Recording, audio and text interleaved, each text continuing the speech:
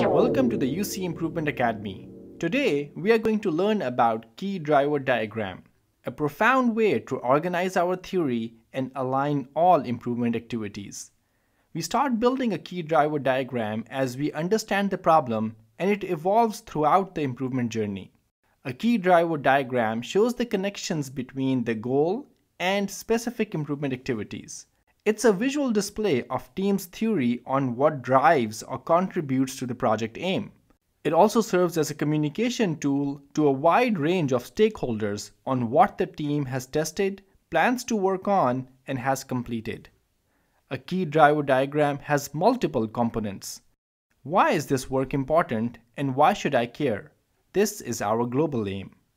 Then we have the SMART aim. What is the specific and measurable goal of the project? How will we know that we are improving? And what is the focused area of the project? Next, we have the key drivers. What are the essential components or drivers that will help us achieve the SMART aim? What factors influence our SMART aim?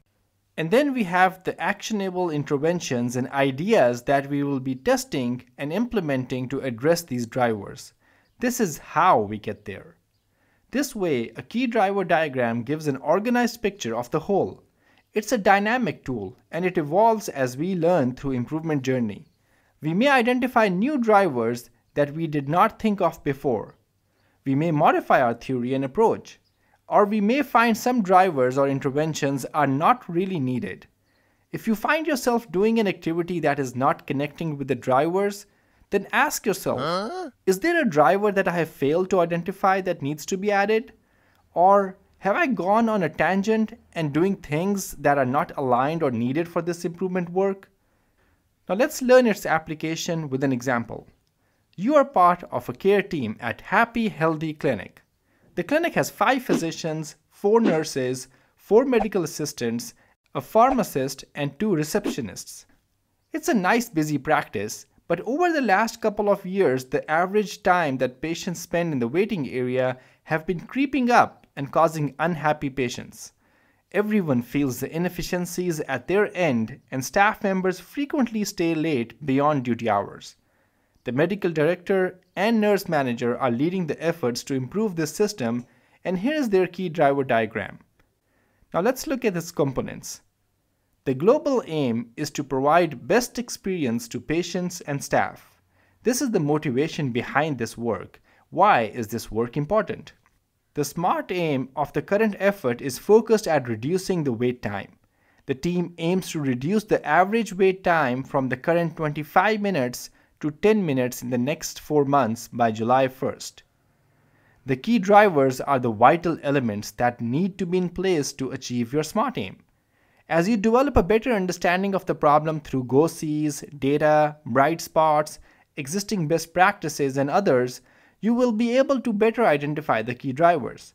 Think of these as what, as in what is needed for improvement, and write them in positively framed nouns. Like in this case, the drivers are standard efficient check-in process.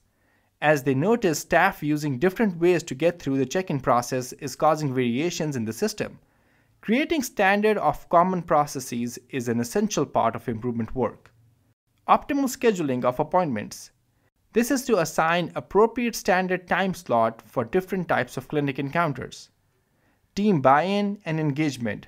So everyone owns and embraces the change effort. They express their ideas and share the burden of testing and improvement. An engaged team and local champions among staff go a long way in culture change and sustainability. Having a reliable pre-clinic huddle. This was added as driver as they noticed that when they conduct a brief 10-minute pre-clinic huddle between the nurse and the doctor to plan the day, the overall efficiency is better with less delays.